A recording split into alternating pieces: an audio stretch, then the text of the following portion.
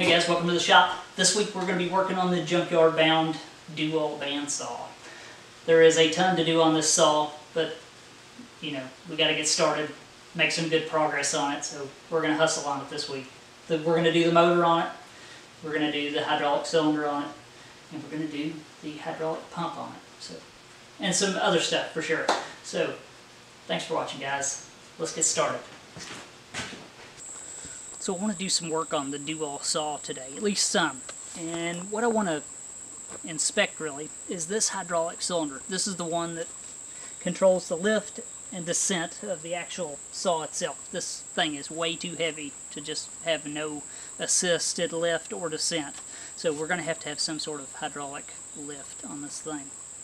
So I'm hoping that this cylinder is in good shape. The other two that I've looked at had some water damage. So we'll pull this off, we'll tear it down, see if it's in usable condition. Then I need to come up with some sort of plan to get this thing to where to lift automatically, and then I can control the descent. So let's get some tools together. I'm going to pull this cylinder off.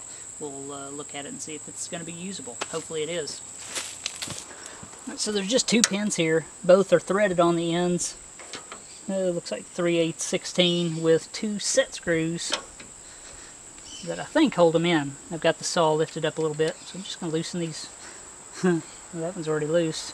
These set screws, and see if I can't. Maybe I've got a makeshift slide hammer here.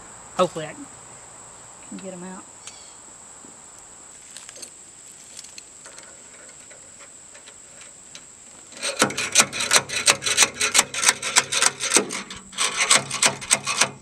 I don't know if this cylinder has a spring in it or what.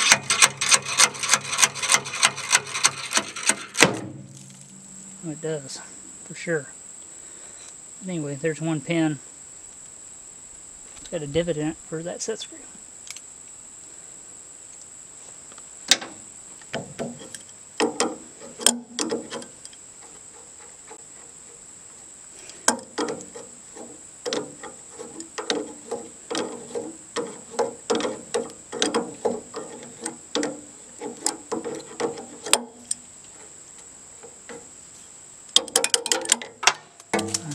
Connected and nothing. Alright, so I didn't notice this. I guess it's just a threaded rod from the end here. I guess made to either limit the travel or take the preload off that spring that's inside of here. So I probably should have done this to begin with. Just tighten it up. Now it's getting loose.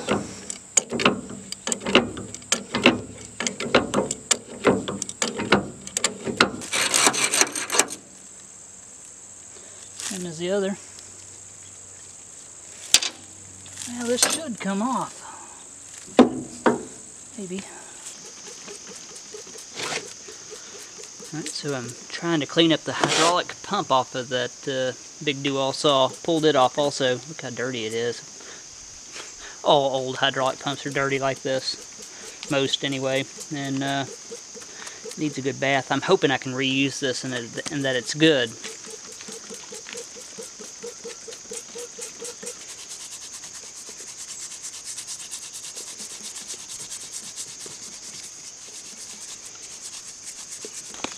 It's hard to believe that this was under all that black oil and grit, but it cleaned up really well, and I'm hoping to reuse this. Let me get you a shot of the tag here. Alright, so it's Continental Hydraulics. It's a variable volume pump, which is nice to know.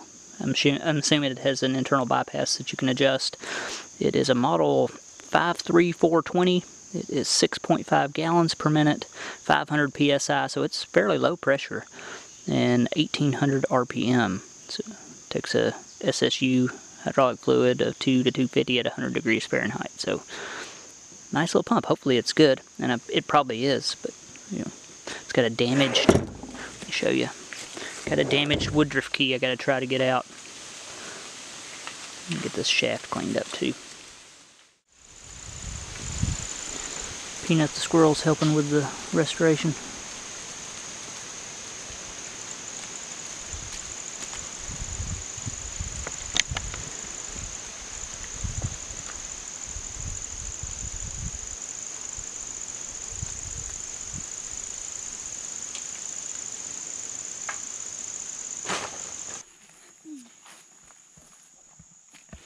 Are you a squirrel whisperer?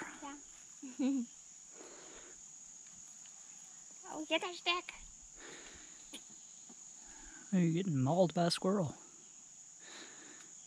He's trying to attack me and a limb at the same time. Oh gosh.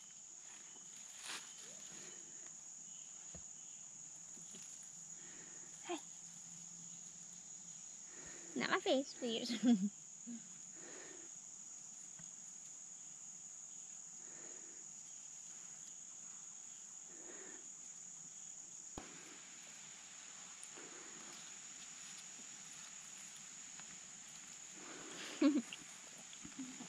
Oh, get the belly.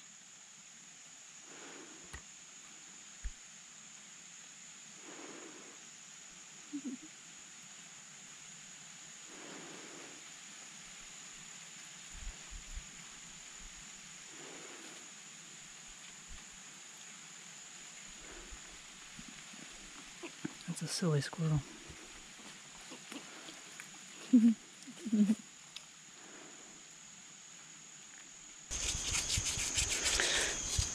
Alright, so I'm cleaning up the cylinder here. I'm assuming this thing had some sort of bellow here. It's got a groove here, and then a groove here that had a zip tie on it. So something to protect the inside of this cylinder from all the grit getting in there. That's long gone though.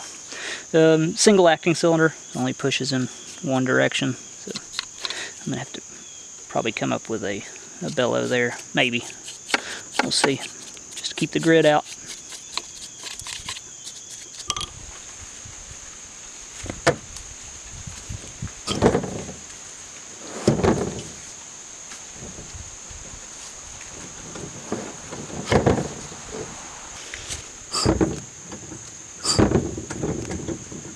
That's strange.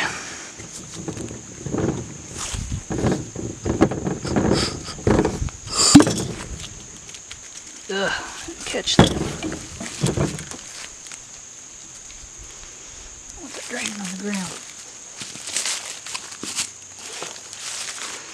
There we go. That'll catch it. Man, that's a large piston. So I'm really happy with the condition of this cylinder. I'm surprised, to be honest. It does have some scratches near the bottom of the cylinder where that protective bellow is missing, and it got some grit up in there.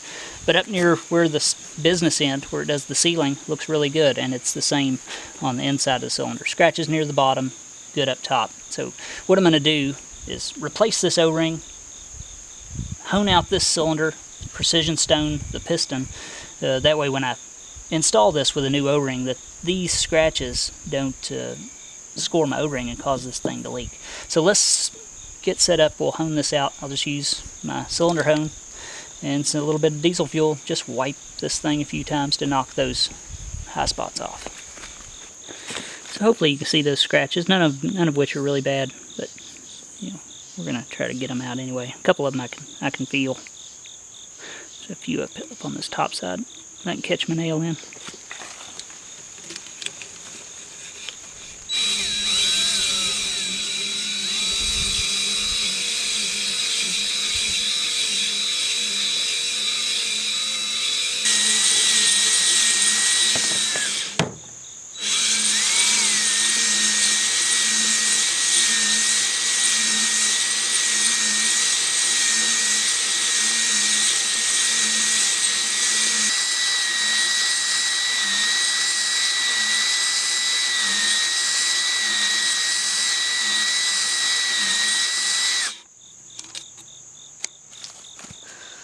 All I wanted to do was knock off those high spots. You know, I think that looks pretty good, really. Good enough.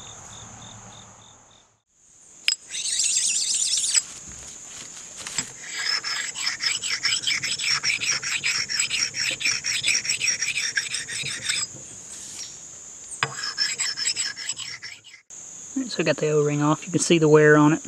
It'd be some scratches and stuff. You'd just be asking for trouble if you put that back in. It would leak for sure.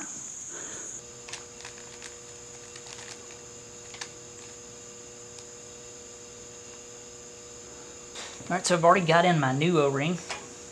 New O-rings, you gotta buy them by the pack. Standard O-ring was just, of course, round.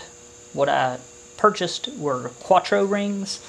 Just a 4-sided ring. Supposedly, here in McMaster, it says the lobes on these O-rings provide multiple points of contact for better seal than the round profile. They also require less compression to make a seal, and they offer a longer service life. So that is the reason why I decided to try these. Let me get you down here to show you this O-ring and how I measured it and got the right one the first time. Alright, so here is a look at both of them. The old one, just a round standard O-ring, and then the Quattro ring. So you can see it has 2 sealing points on the OD and on the ID. Looks different, serves the same purpose really. Let me show you the measuring tool that I used. I used this, McMaster calls it an inch gauge, but just a O-ring measuring tool. So you just slide the O-ring into whichever slot it fits in. This one happens to be a 0.210 inch or 5.33 millimeter. Then put it between the 2 expanding tabs there and pull it to its taut, or the sides get parallel. Then read your dash number. So this happens to be a 338. So I just used those numbers, and of course ordered it in the material I wanted, which was Buna N, and that's it. Pretty simple really. So this tool will save you a lot of headache, and of course you could probably get it at a lot of places, but it runs I think 25 to 30 bucks. Saves you a lot of headache, that's for sure. I'm not sure a Woodruff key is supposed to look like that. Let's see if I can get that out of there.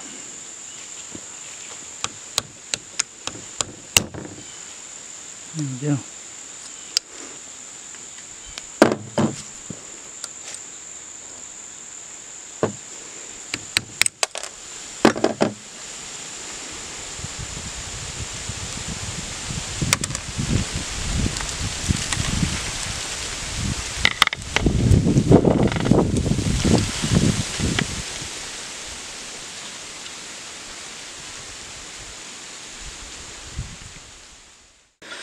So we have a pulley here that I need to bore out to 3/4.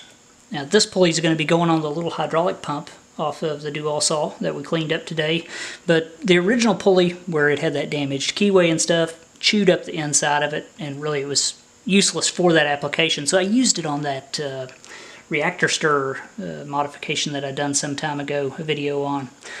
This one's the same OD, the only problem is it's got a 5/8 bore, so we need to bore this out to 3/4, and we'll be able to use it. But we got to put a keyway in it also, which I don't know that we'll have time for, but at least let's get this dialed in and punched out to 3/4.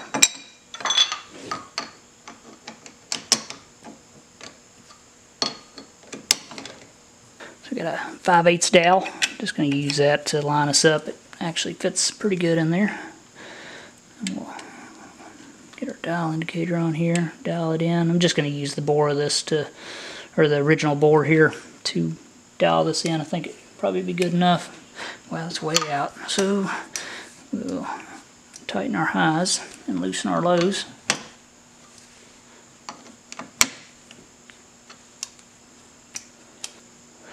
Alright, so there's our high jaw. So we'll loosen our low. Tighten our highs. We're a long way off.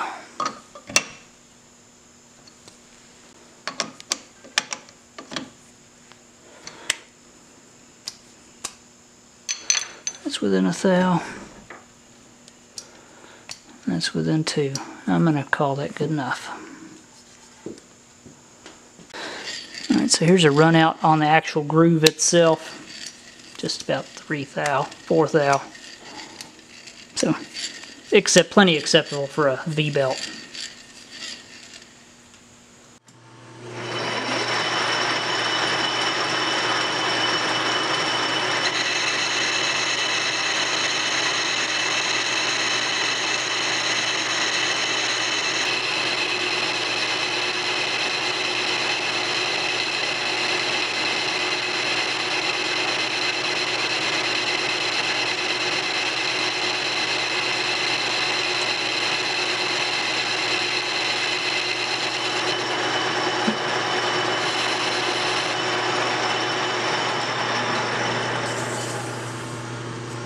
Okay, so to go to 3/4, we're not gonna completely remove our keyway, but it won't make any difference. We'll just do it opposite of our new keyway.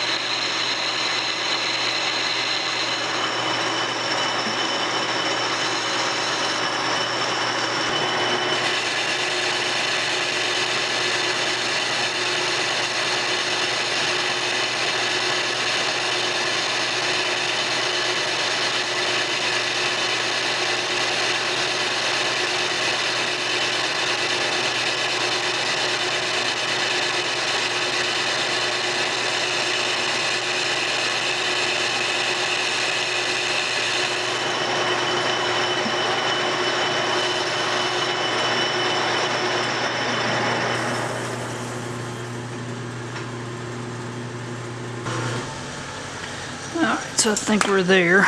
We should be. This is a piece of 3/4 inch Thompson shaft. I think that is good enough. So we still got a little of the keyway left there, but that ain't gonna make any difference.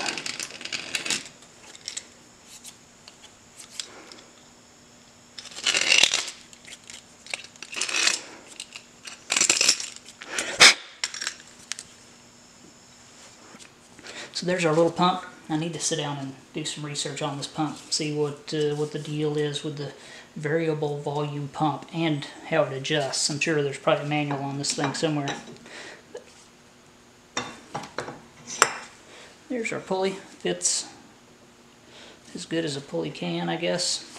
Looks good. I'm just not going to have time to set up, cut the keyway and stuff. I got to come up with a way to hold this thing. I don't have a broach set, which would make quick work of a keyway, but I do have a shaper. But it also requires 10 times the time to get set up, so that's good enough for now, I think.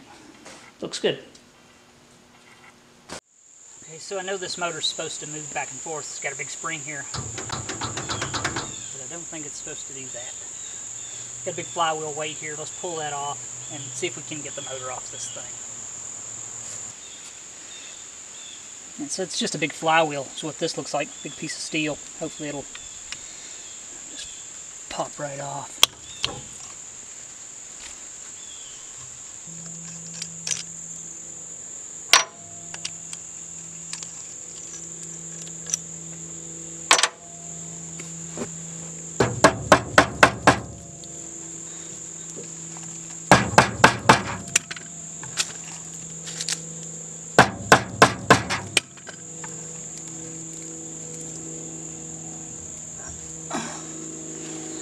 Yeah, just a big chunk of steel.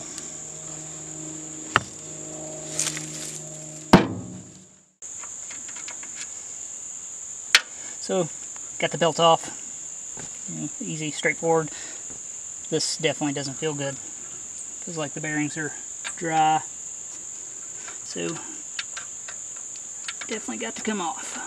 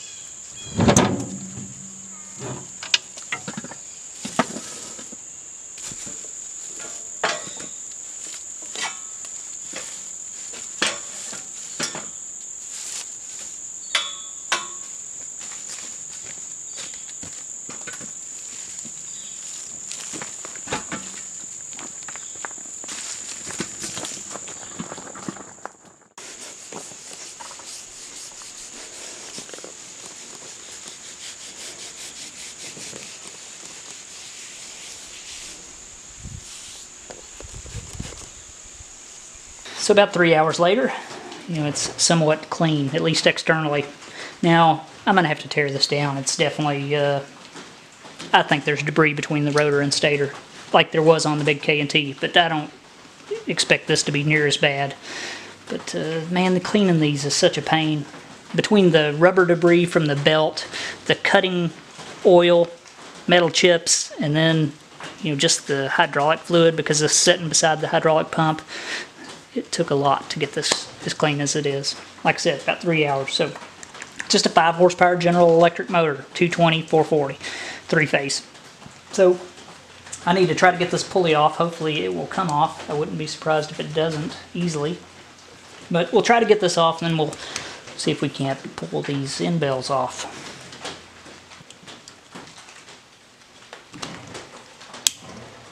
That'll come out easy.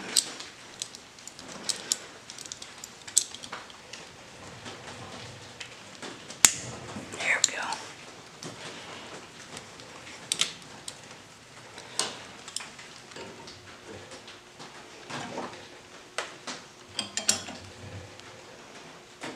Come on.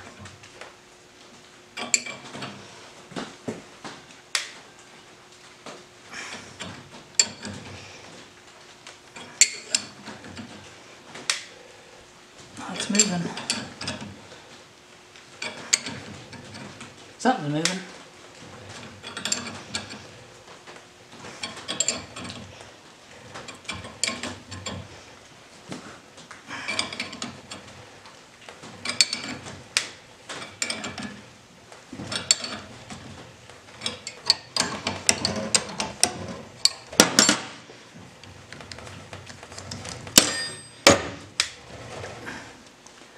Oh, that was just too easy. Not what I'm used to.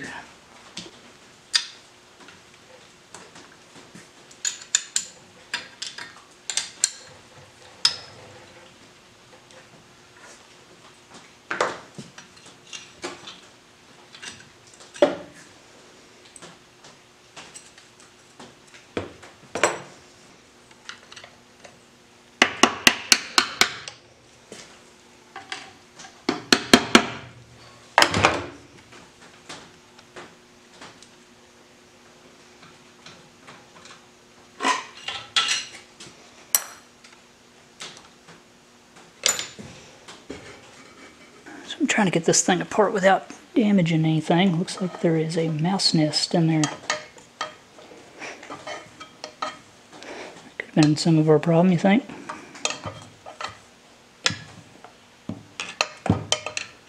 So I just stood this up on its end and lifted it out. It slid out really easy. It's definitely dirty, but it's nothing like that K&T was. Man, that thing was a filthy mess. But it's been running good, so I'm definitely happy with what I've done on it. This one just needs brushed out, wiped out. It's got some goo in it. I think that was causing the sticky feeling that I was having. That, along with the complete mouse nest. Rodents will get in here, and gas motors, anything that sets, you can guarantee that you're going to have a rodent's nest in there, at least in my area. So, rotor and stator look really good. I think the bearings are probably okay. I haven't checked them yet, but from what I'm seeing, the stickiness was probably just coming from that. So, yeah, don't hold me to those terms, rotor and stator, even though I believe that's what they're called, and that's what I've always called them.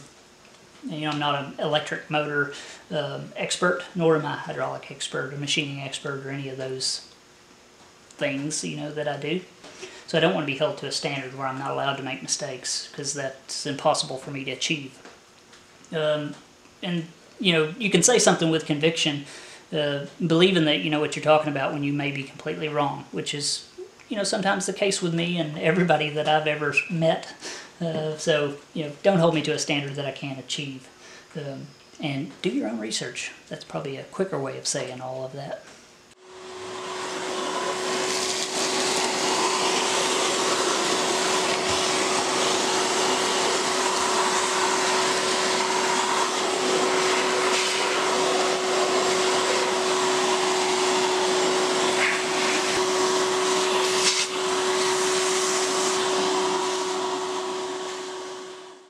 So finally decided to rain here, which is nice. Hadn't rained in over a month.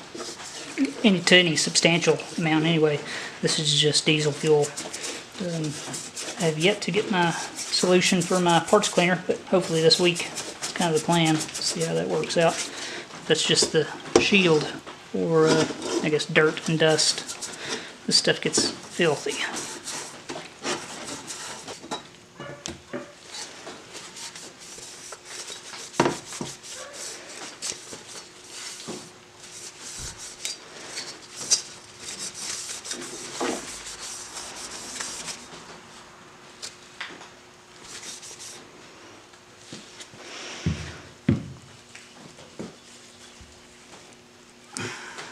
Definitely dirty.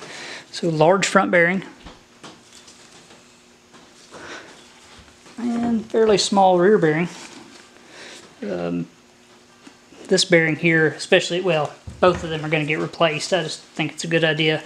But this one here definitely shows, at least I think that it does, signs of being hot. It's got some discoloration on this outer race that I don't like very much. Let me get you a little closer look of it. See how it's darker in the center where those balls ran? And I don't think this thing had been greased since it was originally put together. And it doesn't sound great either. But it's dry too, so it'd probably work, but I think it's best to put new ones in it.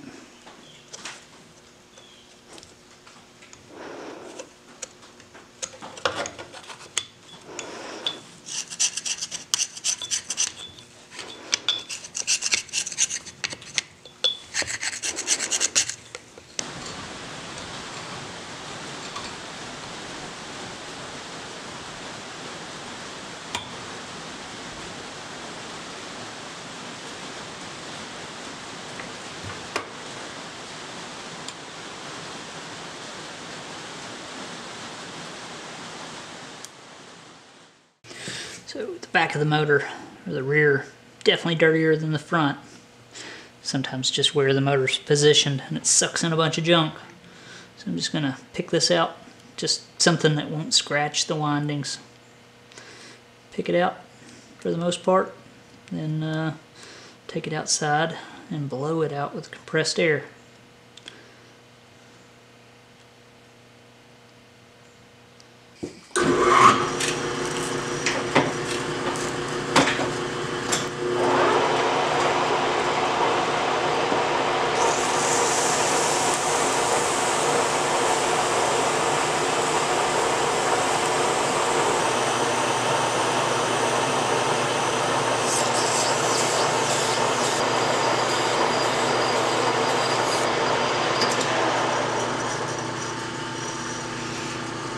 Good enough.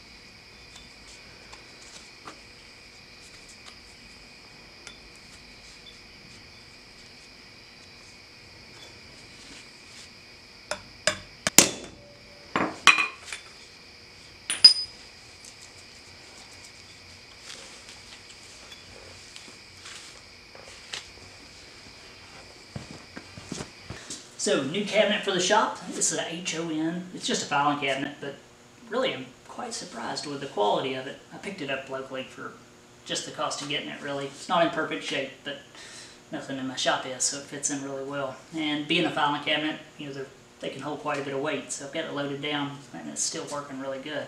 So let me show you this thing, show you what I got in it and stuff, and you know, you'll see. So don't discount something like this when you go to look for storage, because it doesn't have to be a Lista.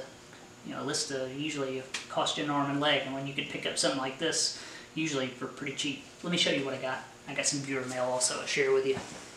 Alright, so here's the heaviest loaded drawer in the cabinet, and I still don't believe this thing's overloaded. You can imagine if this was full of files, it would be pretty heavy also. But just all my grinding fixtures or attachments.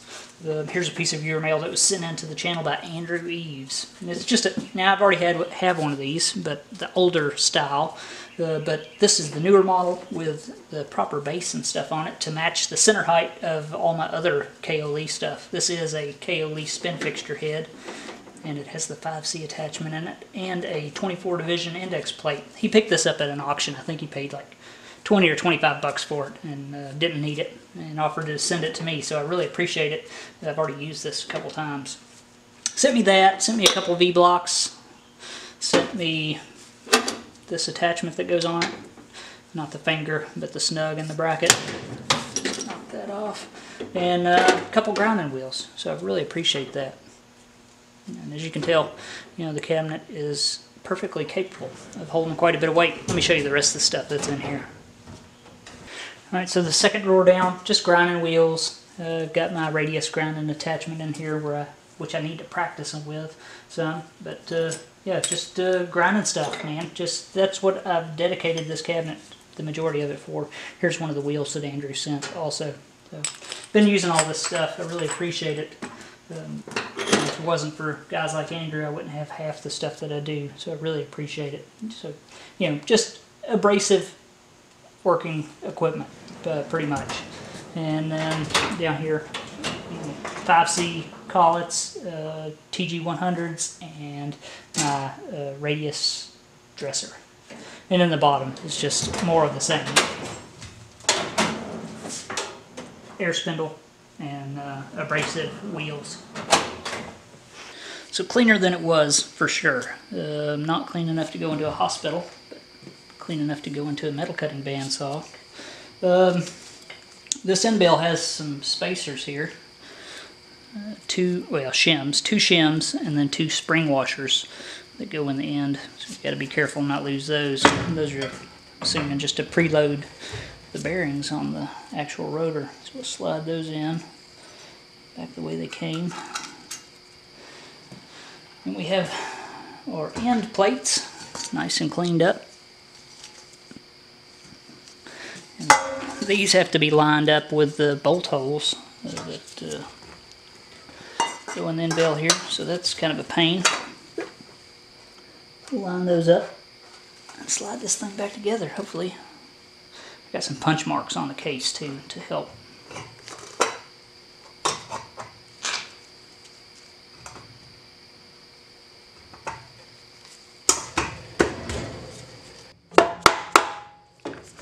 These just had screws in them. Blocks, I guess. I need to get an assortment of grease fittings. I'm assuming that this thing only got greased one time. It was when it was new, from the appearance of the inside.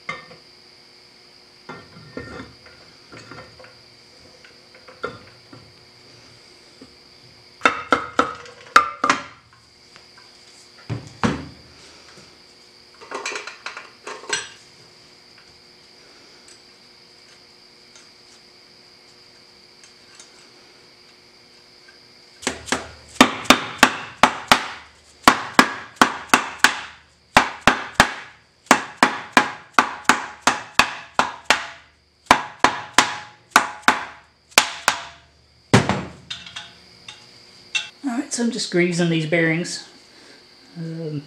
Got the bottom plug out. There's another little plug here that goes in the bottom. So once I see grease, you know, coming out the bottom, I know that the cavity is full. Otherwise, it'll just push it into the case of the motor and get everything filthy dirty.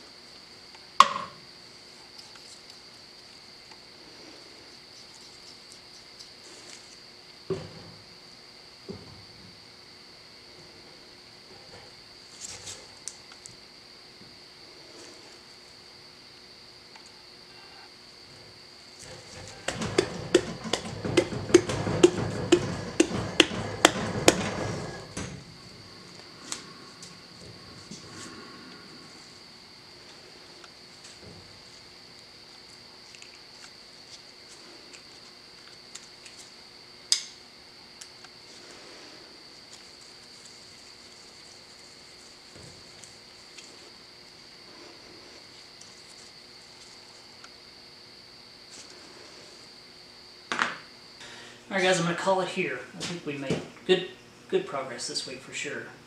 You can bet when a piece of industrial equipment like that big do-all saw, or really any of this stuff, gets put out of service, getting ready to go to the scrapyard, or something like that, that it is pretty much done.